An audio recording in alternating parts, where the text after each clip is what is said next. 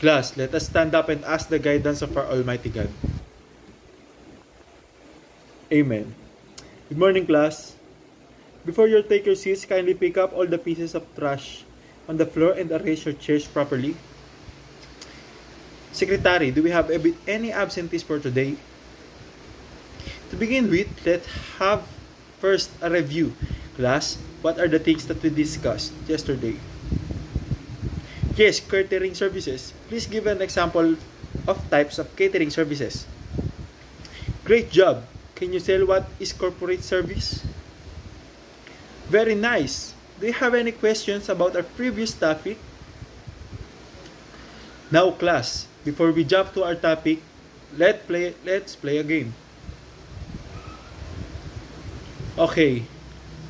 I will group you into two. Students who will get the correct answer will receive plus points. The game called Courage. Well done. It's vocabulary time. What do you mean by banquet? Okay, that's great. Now, how about the catering? Any idea? Very good. Thank you. So the banquet and catering is not the same. Okay, class? Very nice. Have you enjoyed our game?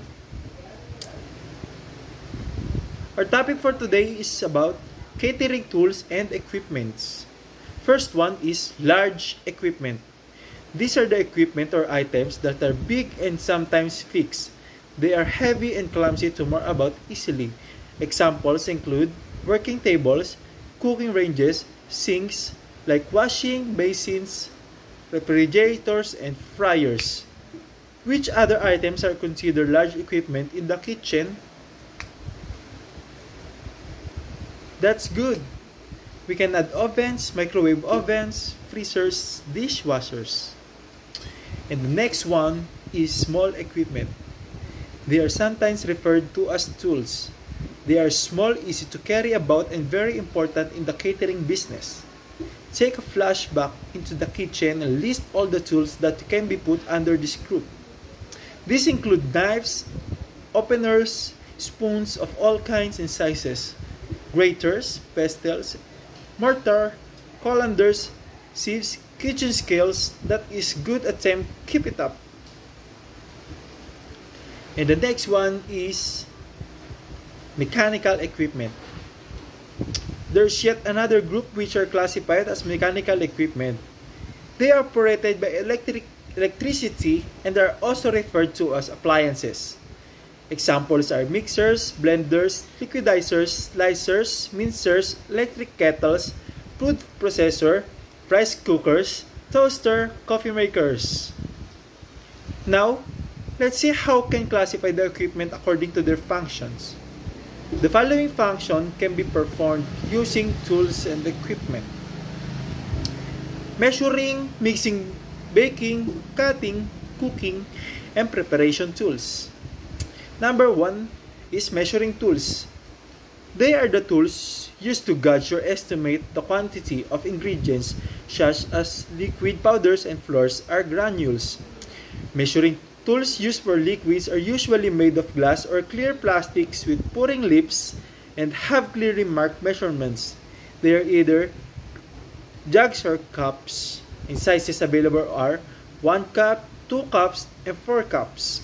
Metric liquid measures come in 250 ml, 500 ml, and 1 liter sizes.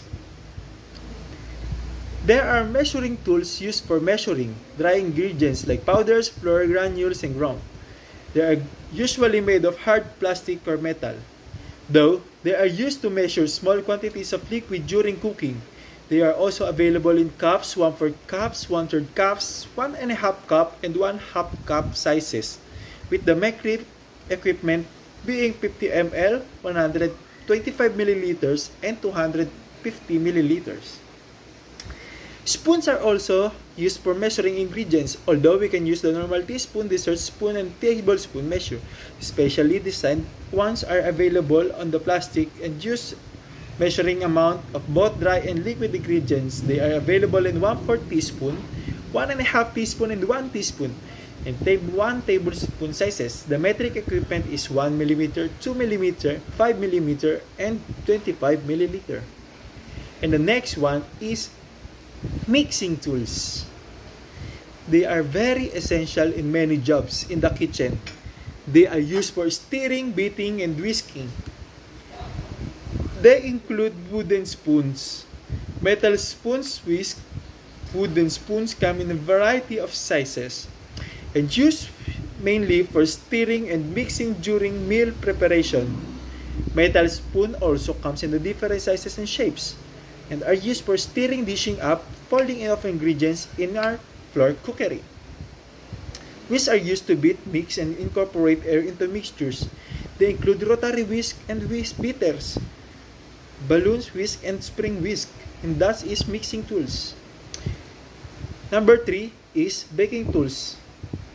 They are the tools that aid pastry making, baking in general. These tools include spatulas of all sizes, made from wood, flexible stainless, steel, metal, and soft flexible plastics. They are used to turning fish, meat, pancakes, omelettes, and eggs when frying. They include fish sides with bent handles, slatted spoons, straight-edge spatulas, are used to spread icing on cakes, to level dry ingredients during measuring. Example, the palette knife. Flexible rubber or plastic spatulas are used to scrape bowls and pans and also for folding one ingredients into another.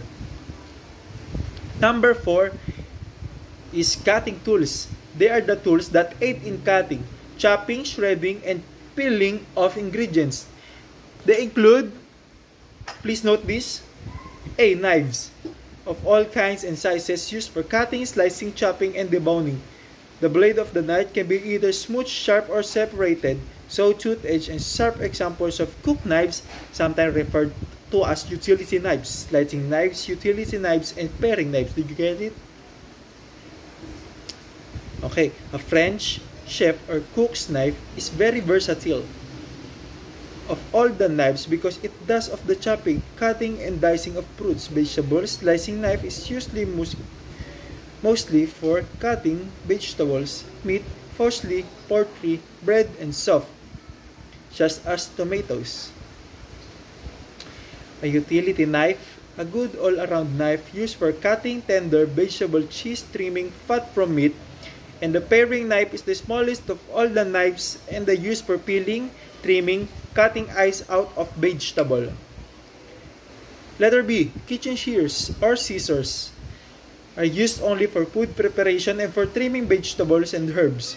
Shears or scissors can be used for preparing, cleaning fish and poultry, but they are heavier than the ordinary kitchen scissors. They are used to cut through poultry, trim off fins and gills of fish, and for cutting through bones of the fish. Letter C.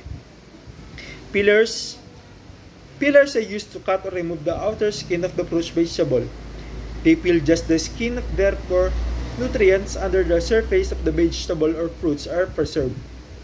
They are also used to make decorations for garnishing like decorative carrots, cheese curls, chocolate curls, and decorative cucumber. D.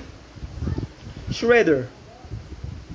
Shredder or grater is usually a four-sided metal tool used to grate and shred food items such as cheese, carrots, chocolates, okra, cabbage, or anything that can be grated. The openings on the sides are different sizes and dimensions, therefore afford one to grater or one shred into either small or large pieces. Shredder to grates are also made from hard plastics and can also be made flat, round, flat triangle, and flat square shapes. Can you mention other food items that can be grated? Okay, thank you. Cutting boards are made from woods or hard plastics, usually in the rectangular kitchen cabinet or counter. They are used for cutting and chopping foods to protect the surface of working tables and the countertops. Did you get it? And for the 5, cooking and the other preparation tool and utensils. They are the tools and utensils that help in cooking, which include saucepans, frying pans, casseroles, pressure cookers, tongs, kitchens, forks, ladle, colanders, strainers, and sleeves. These are made from metal, aluminum or stainless steel, glass, earthenware, plastic. Some of them are coated to make non-stick cookware. When used, food does not stick or get burned. Saucepans and pots are normally used for cooking food in water and other liquids over direct heat. Saucepans usually have one long handle and pots have two handles. Okay, class, do you understand our lesson for today? Very good, class. If you understand the lesson, can you give the 3 sizes of equipment?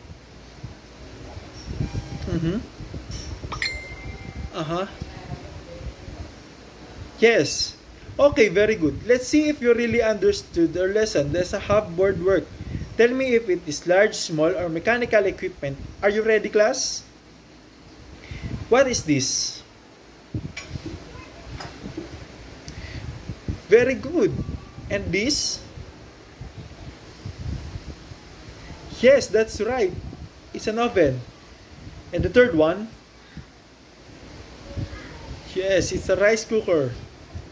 And the fourth one? Okay, thank you. You may now sit down. Lastly, very good.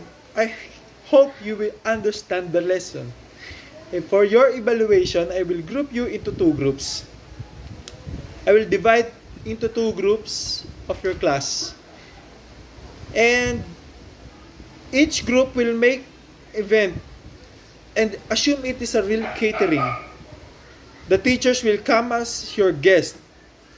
Again, the teacher will come as your guest. Make it unique. Present all the sizes of equipments and catering tools. I will give you the rubrics or the criteria for your presentation. And for your assignment, prepare for your big project. That is your assignment. Okay, class? Goodbye and see you again next week.